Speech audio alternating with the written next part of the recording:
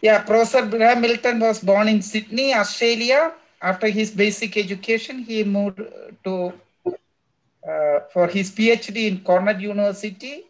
In 1985, he obtained his PhD and then DSc from University of Sydney.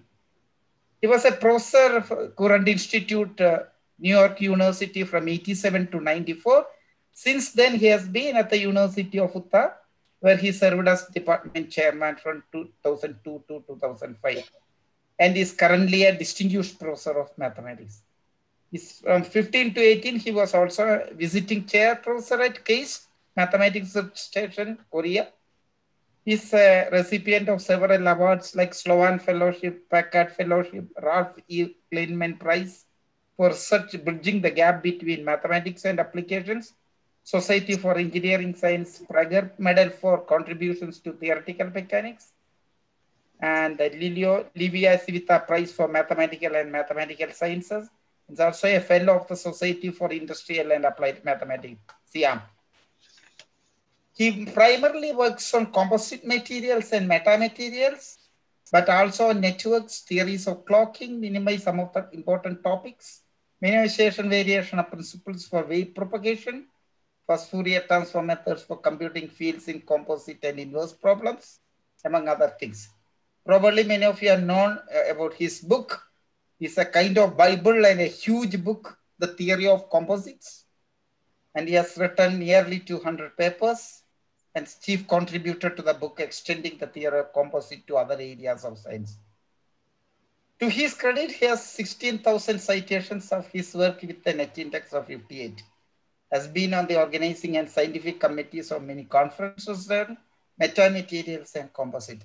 Professor Graeme Milton, stage is yours. Thank you. It's a pleasure to join this conference. Yeah, so this is a talk about beyond homogenization. And of course, as you're all aware, homogenization is basically when you have microstructure much smaller than the other characteristic lengths, such as the size of a body, or for waves, the size of the wavelength. And what we're interested in is, of course, when we drop that assumption, naturally, there's been a lot of studies of the response of inhomogeneous bodies. But what I'm really interested in here is what tools that apply to homogenization can be adapted to the case when there's no separation of length scales. And so this is joint work with many people listed here, contributing to various degrees. And in particular, Daniel Onofre, who's one of the organizers here. I'll get to joint work with him later. Anyway, I'll be considering, for the most part, the case of electrical conductivity just because of its simplicity. But the results extend to other equations too. So let's just start with a very simple case. Here we've got a two-phase body, omega, with red and blue. And yeah, so we've got the conductivity equations here. Sigma 1, sigma 1 is the conductivity in phase 1 and sigma 2 in that phase 2.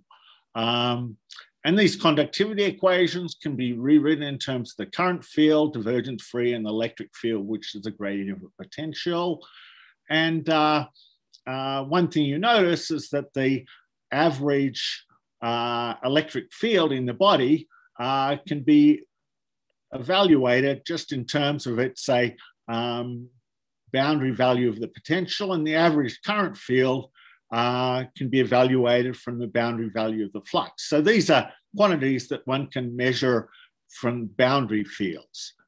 Q is just the flux.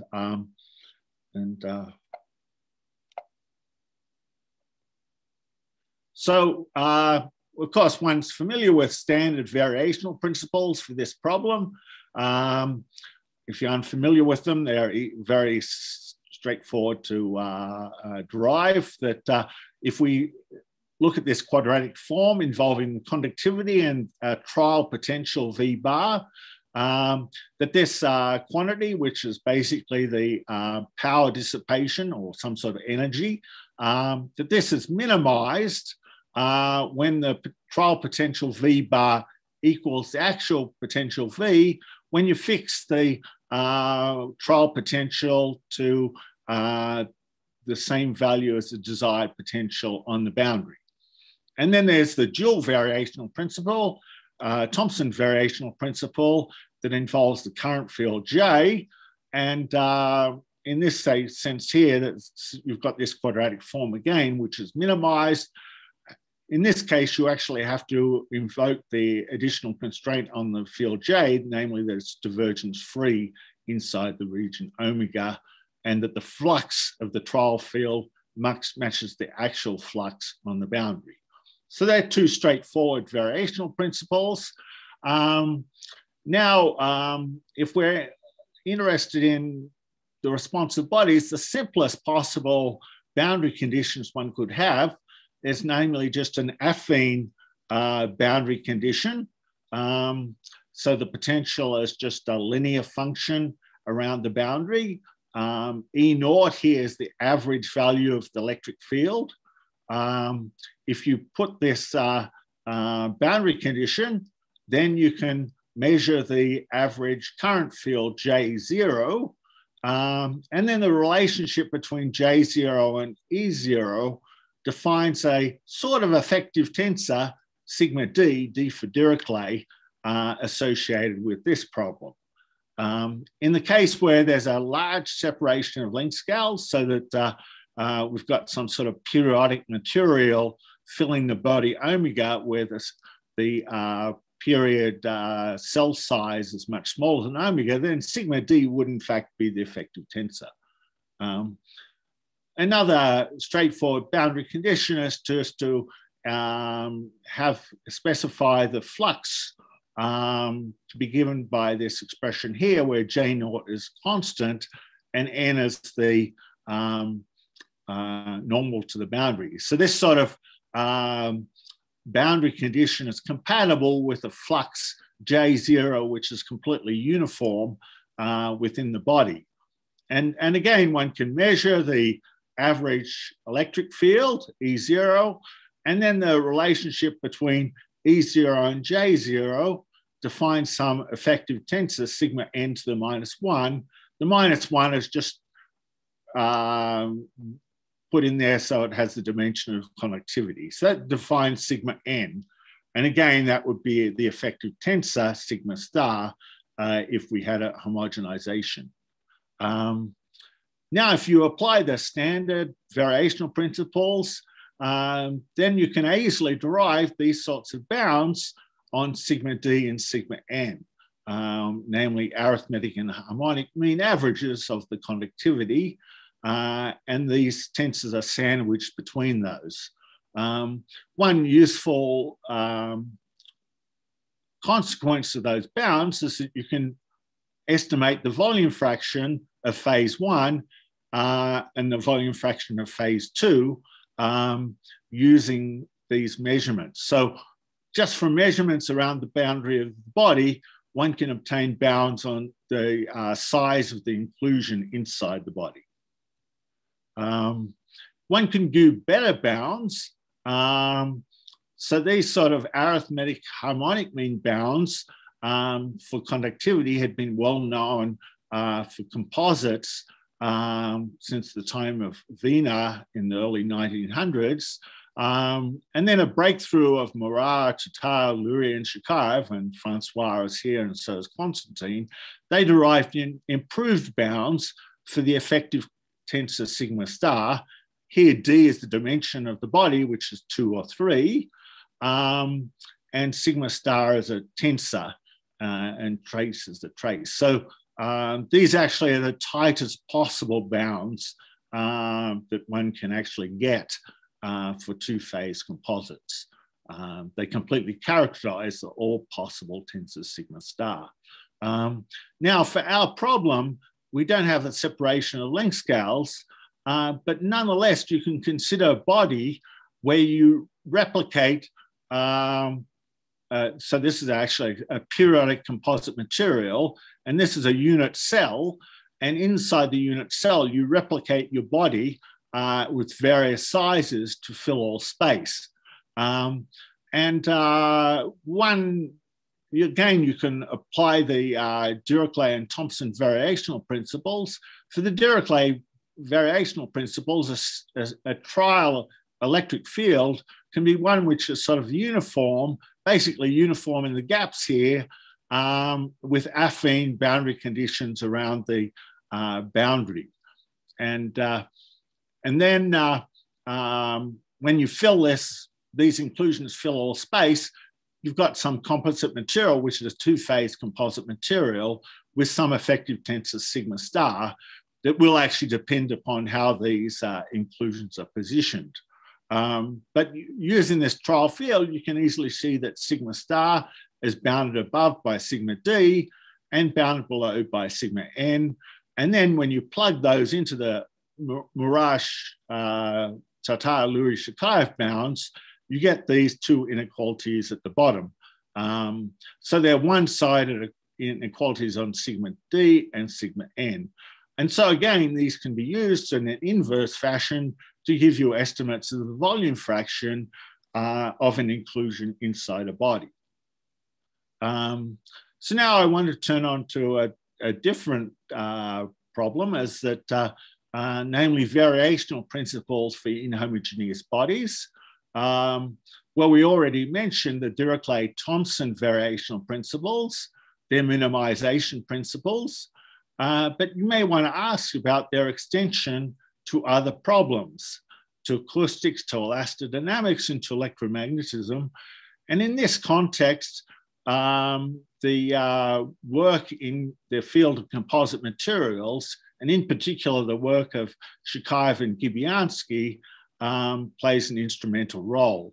So in this context, we'll assume that the material has to be lossy, in other words, absorbs energy, or the frequency omega has positive imaginary part, which means growing fields, which means that instead of the material absorbing energy, more and more energy is building up inside the material. So they're both a little bit physically similar. So I mentioned Gibiansky and Shikaev. They treated the case of quasi-static conductivity, or we'll actually look at quasi-static dielectrics. It's basically the same equations. So here, epsilon of x is your dielectric tensor, E is your electric field, and D is the displacement field.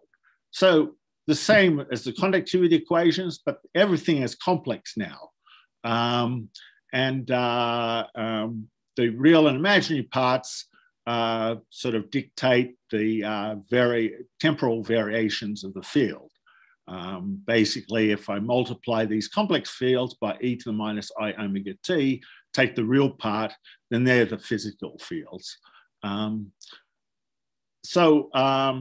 From physical reasons, epsilon double prime of x, double prime means the imaginary part, prime means the real part.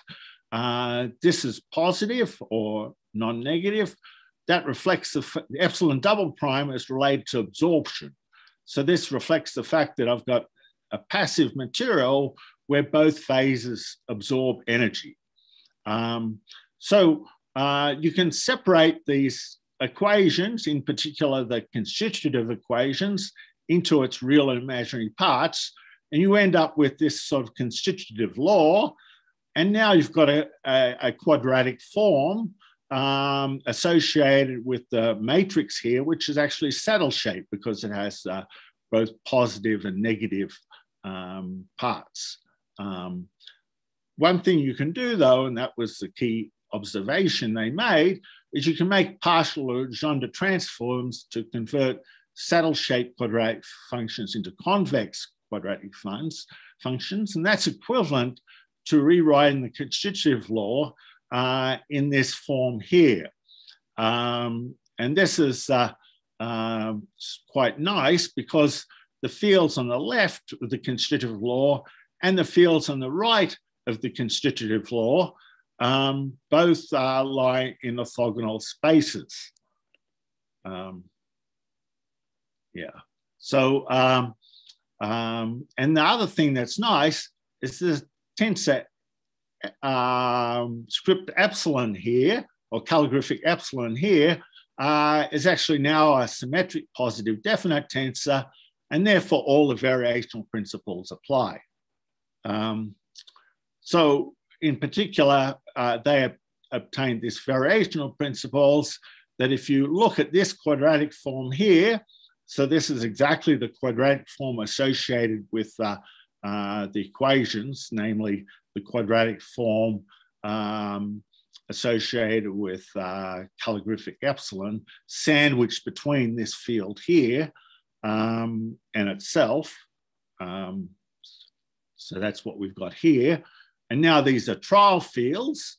And if we look at this quadratic form and then hold V prime, remember the prime is the real part, equals to V prime on the boundary, and the flux d prime dot n equal to the actual flux on the boundary, then when we minimize this over all these trial fields, the minimum value satisfies the equations. So this actually has been very, very useful. One example of where it's useful, this is a more recent example, although these bounds here, sort of this shows how old I am now, these sort of date back to 1980, actually 1979, when I was an undergraduate. But this sort of shows if I've got one material with dielectric constant epsilon 1, another with dielectric constant epsilon 2, then the effective dielectric constant, depending upon what's known about the composite, lies inside one of these sort of lens-shaped regions. So this, okay, for example, these apply to the diagonal elements of the dielectric constant, effective dielectric constant. And so this large shape region here is what happens when you don't assume anything about your material. And in one direction, you can get if you just take a laminate geometry, you can get a arithmetic average that corresponds to the straight line here.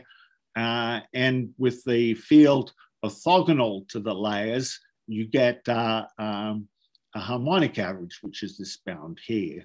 And so no matter what the geometry is, the diagonal elements of the dielectric constant relay in this region here. But most interesting is these cross-hatched regions, which are the bounds.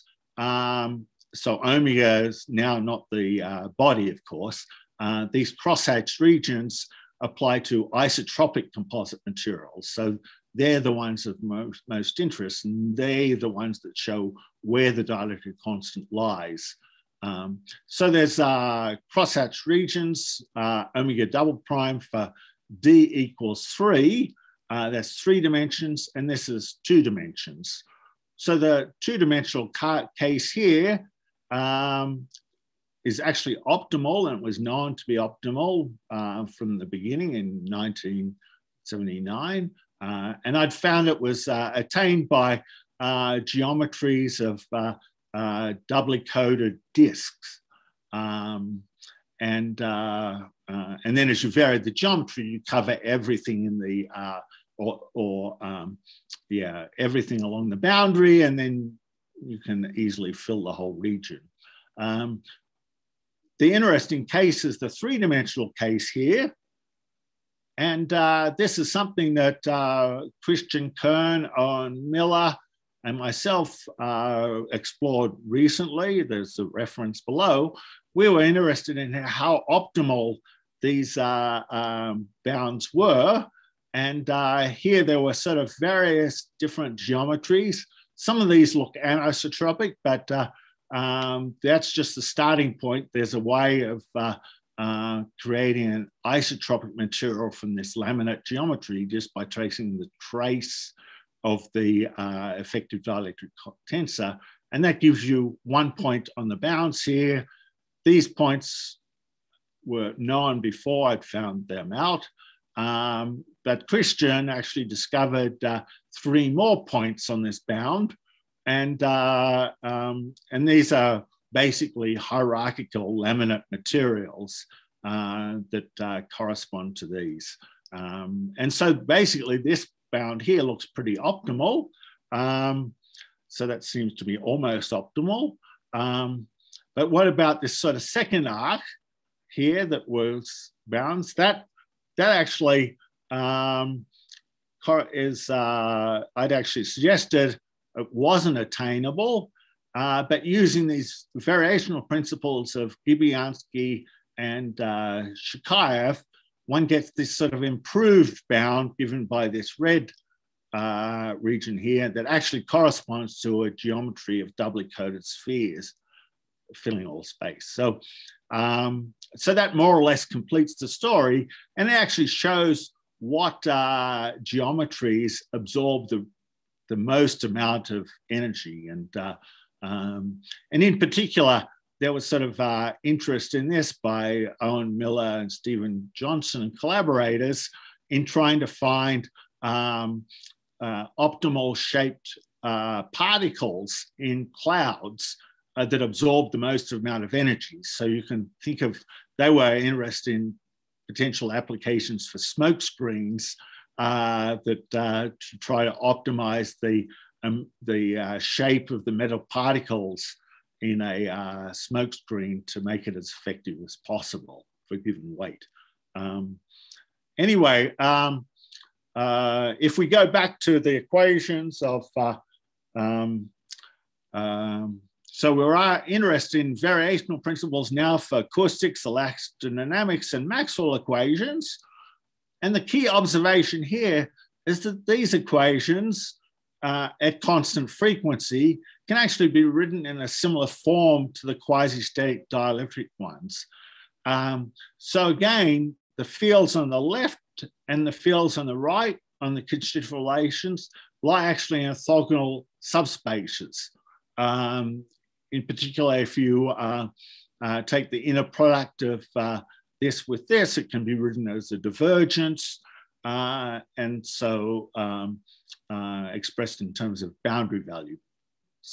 And similarly for elastodynamics or Maxwell equations.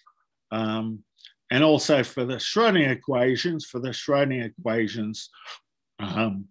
the analog of having the frequency positive imaginary part is having the energy having positive imaginary part.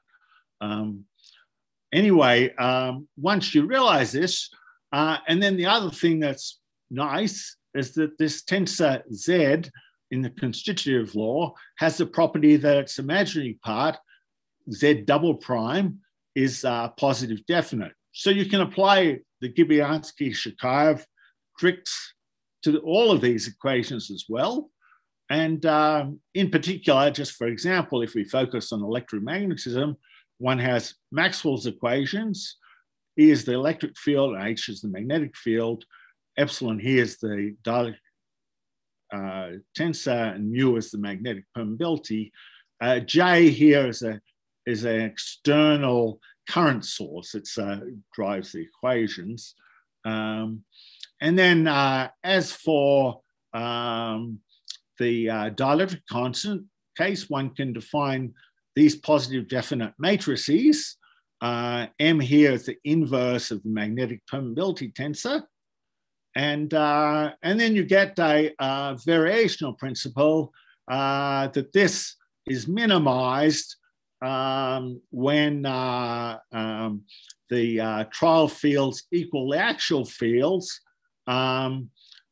provided one fixes the tangential components of the trial fields and the actual fields to match the real part of the electric field and the imaginary part of the magnetic field.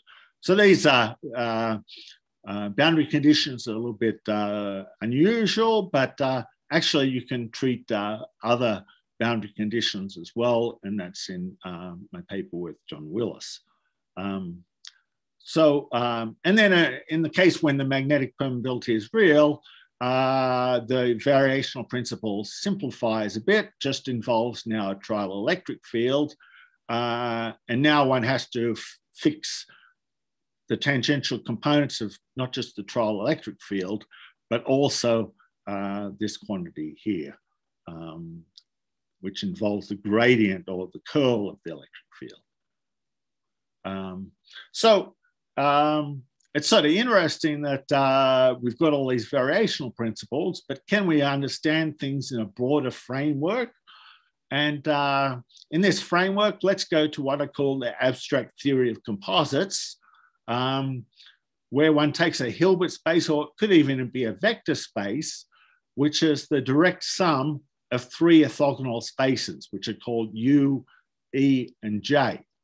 And then if we have an operator L from H to H, which could be, say, positive definite or positive definite imaginary part. And then for all E naught in U, in the space U, we solve this equation here, where J naught is in U as well. J is in this subspace J here, and E is the subspace E. And then once we've done that, then we, let's see, once we've done that, then the relationship between J naught and E naught defines our effective operator L star. And so in periodic conducting composites, H is just periodic fields that are square integrable over the unit cells. U is the constant vector fields. E is gradients of periodic potentials. J are divergence-free fields that have a zero average value over the unit cell. And so E naught plus capital E is just your total electric field. J naught plus J is your total current field. And L is your local conductivity, and L star is your effective conductivity. So now let's look at this framework in the context of a body, and what governs the general response of the body is what's called the Dirichlet-Neumann map. So we've got our body, which contains a red phase and a blue phase, though it could be more complicated. The Dirichlet-Neumann map gives the relationship between Dirichlet boundary conditions and the Neumann fluxes, if you like. So we specify a boundary potential V naught around our body, boundary of body, and then we measure the flux N dot J through the body, and then the mapping from one to the other defines the Dirichlet to Neumann map. So this is a fun example where they do this for electrical impedance tomography. This is a paper of Cheney et al. In 1999. This was meant to be trying to recover the shape of heart and lungs from the Dirichlet to Neumann map. So this is a discrete version of the Dirichlet to Neumann map. Actually, the abstract theory of composite extends to this too.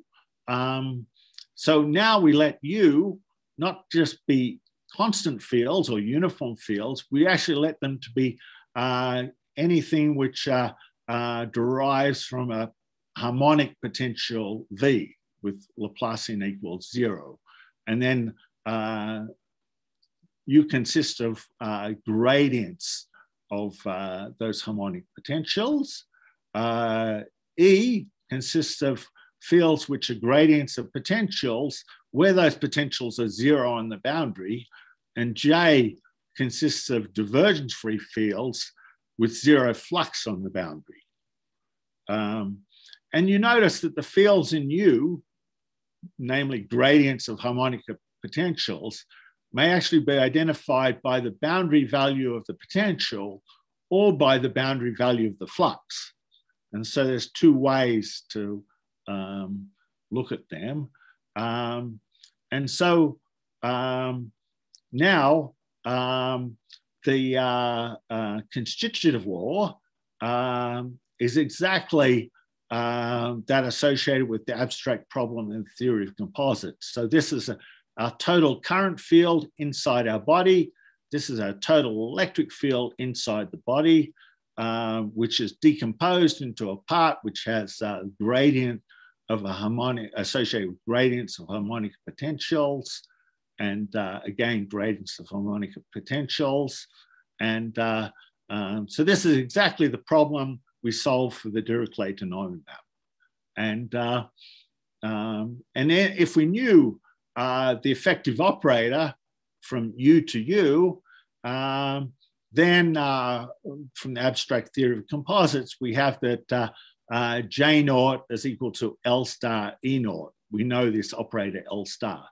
But this is exactly the Dirichlet to Neumann map, because the boundary values of J dot N allow us to determine the boundary flux, and the potential about the boundary associated with E0 corresponds to the specified potential of our Dirichlet boundary conditions. And so, viewed in this light, we can actually understand that the variational principles in the abstract theory of composites correspond to the Dirichlet and Thomson ones. And in the abstract theory of composites, one can use these Dibiansky-Shakharov type tricks. And so it's natural. And then the analytic properties actually extend to the Dirichlet-Neumann map as well. So for conductivity, the analytic properties of L star is a function of sigma 1 and sigma 2 that we use to obtain those lens-shaped bounds with David Bergman.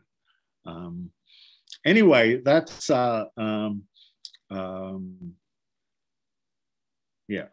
okay. So let's move on to the last topic that I want to discuss, which is the extension of the theory of exact relations to inhomogeneous bodies.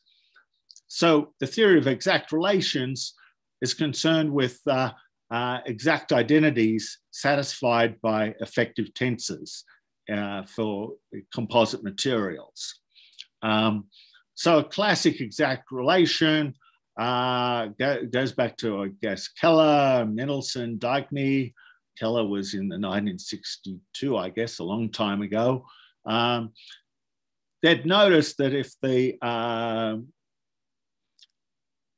our tensor field, conductivity tensor field sigma x has constant determinant for all x inside the body, then the effective tensor shares that same determinant.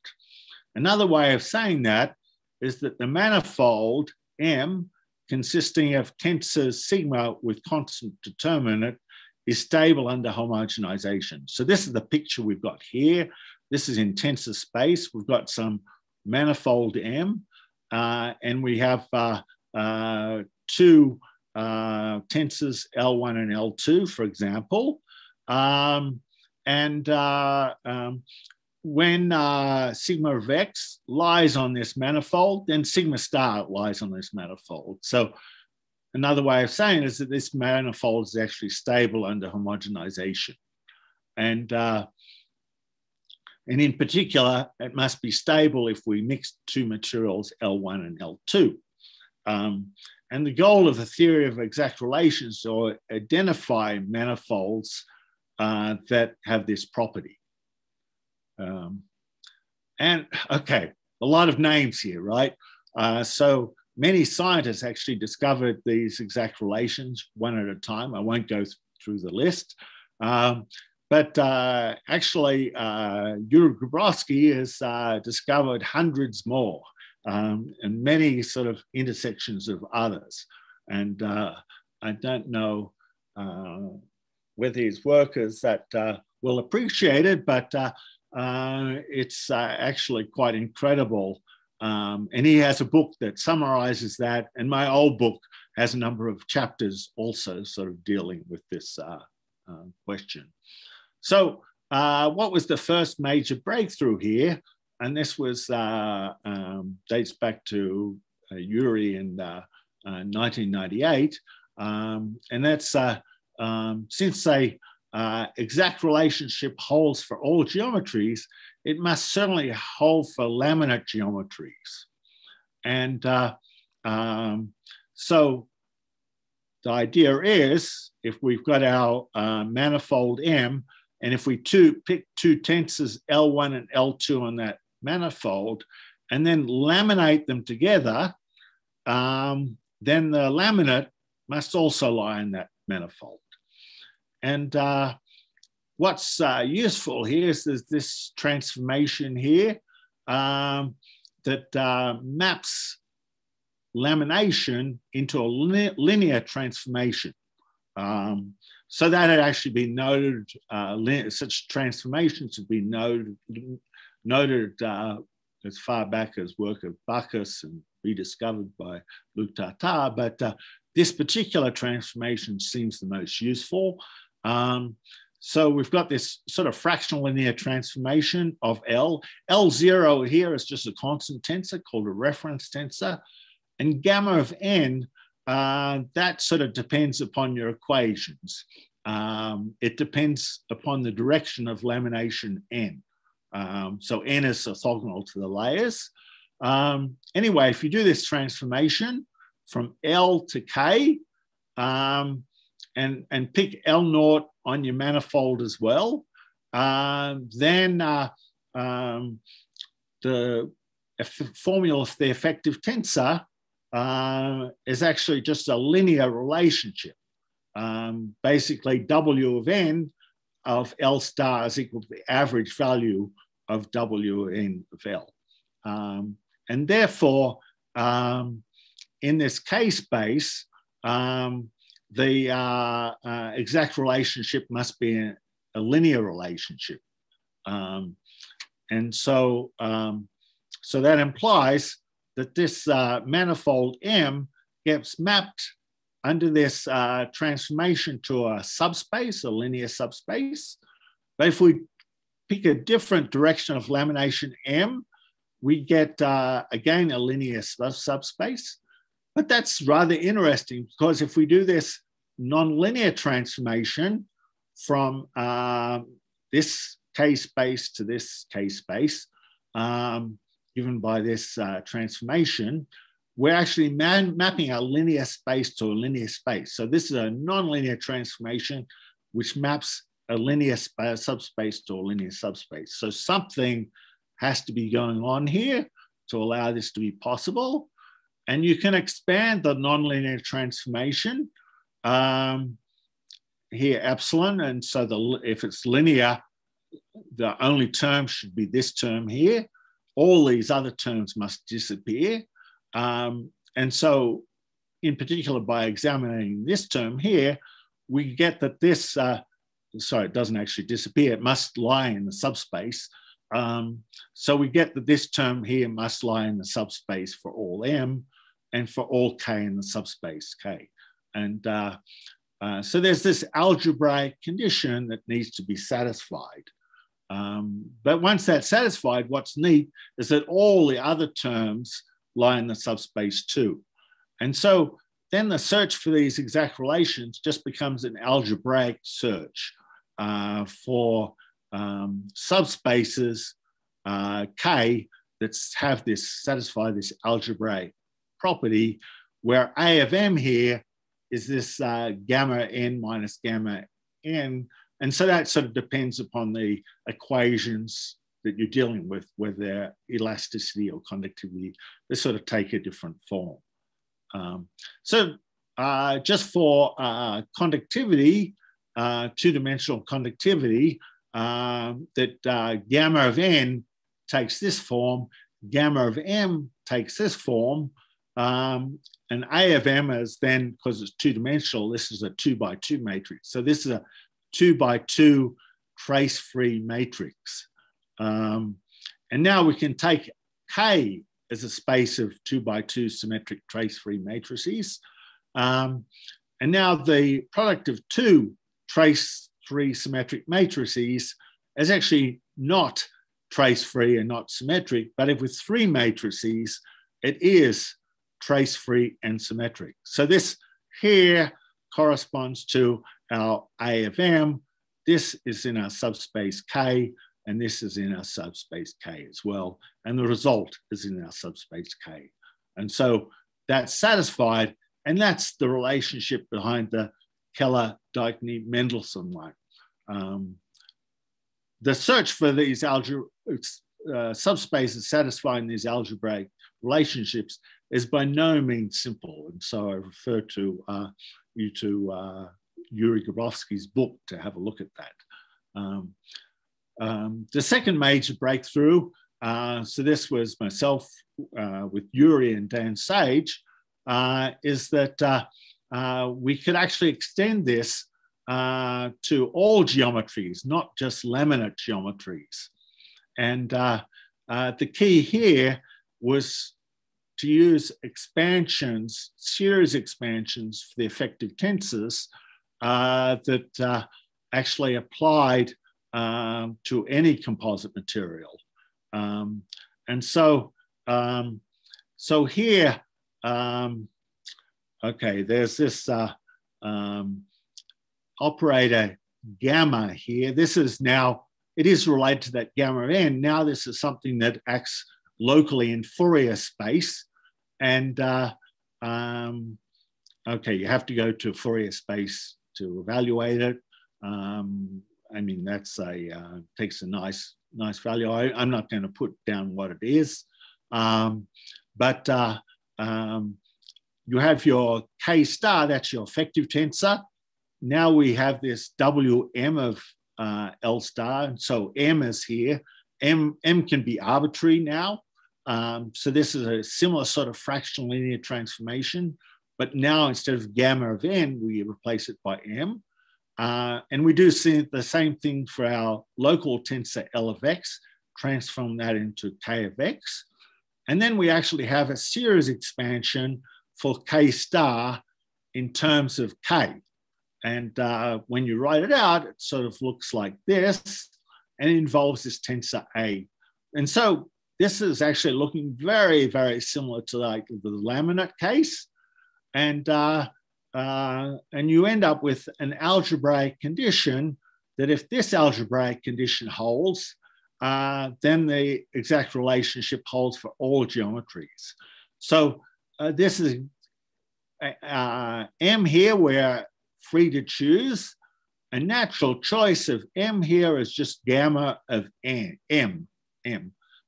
So this would then be exactly the same as what we had for the laminate case. But there one had that it only needed to hold when K1 equals K2. And here we had needed to hold for all K1 and K2 in the subspace. And so generally these necessary and sufficient conditions collide, but there are examples where exact relations hold for laminate geometries, but not for all microstructures. And yeah, so Yuri obtained such an example of that. Quite interesting, involving quaternions and things. So anyway, so that is that. And now the third major breakthrough is that you can actually extend these to the case of where we have bodies, not periodic materials. So if we consider periodic materials, I could choose a dashed region around it and define this as my body omega. And somehow I should have mentioned too, the result of this analysis showed that not only were the tensor field, effective tensor on the manifold, but also the polarization fields are actually constrained to take values in K. So polarization fields are the P here.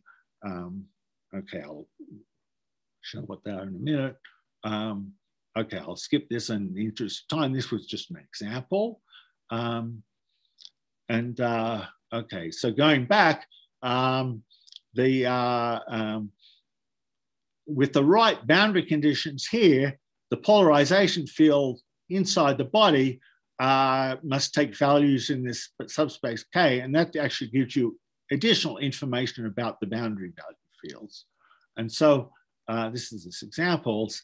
And then this new boundary field equalities, they in some sense generalize the divergence field theorem.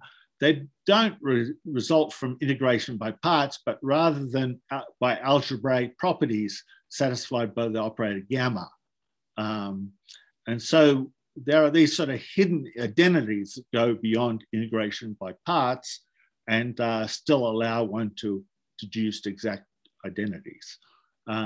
So at this point, I want to sort of close things here. I'll just sort of skip the details and thank everyone. Thank you, Professor Graham, for a fine lecture. Thank you. Thank you. Thank you so much. So much. So I think there is one question. Are you able to read the question, or otherwise can I read? You can read in the chat box. Sorry, in the chat box. Chat box. Yeah. Okay. You can read otherwise. Yeah, if you could read it. Sorry, I just not getting the chat box just now. Yeah, it's from Julia Orlik. Your bounds count for the volume fraction, shape and orientation of ellipsoid and layers. Did you investigate the effect of number of contact points and surfaces? And the next effect is the contrast and stabilities. Example, in mechanics and acoustics, thin fibers can buckle, vibrate. Electroconductive small layers can have a Faraday effect. Cracks and corners bring some singularities in stresses and fluxes. Could you comment on known bounds for such effects? Yeah. So first of all, it has to be stressed that here I'm dealing with linear equations. And so such things as buckling is sort of lies outside that.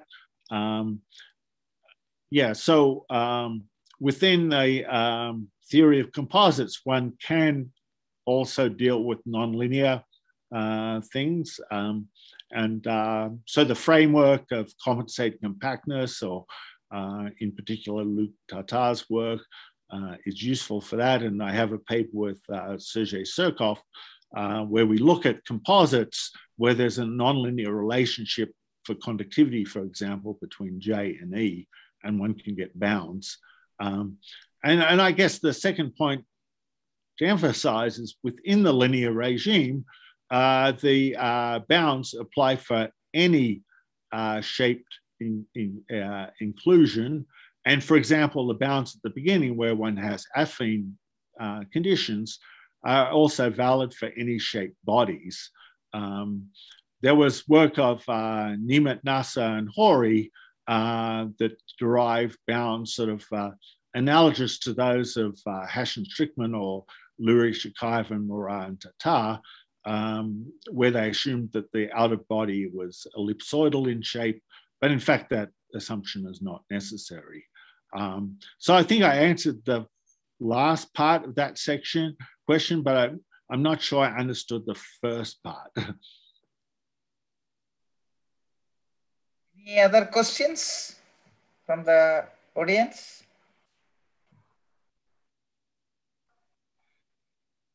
Yeah, thank you from Orlik. Okay, great. Maybe it's really a long day of the conference. Well, yeah, particularly for you guys in India. Thank you for staying awake. So, yeah. But it's good. So we heard some two interesting lectures, both yours and Professor Lurie. It was a really wonderful, both of them, both the lectures. Thank you. So we thank once again. And again, we meet tomorrow morning. Okay. So thanks to all the speakers of today. Yeah. And see you tomorrow. So thank you all. Thank you for the call. So tomorrow is the last day. Bye, everyone. Okay. Bye, everybody. Okay, bye. Bye, bye, bye. Bye, bye. Bye, everyone.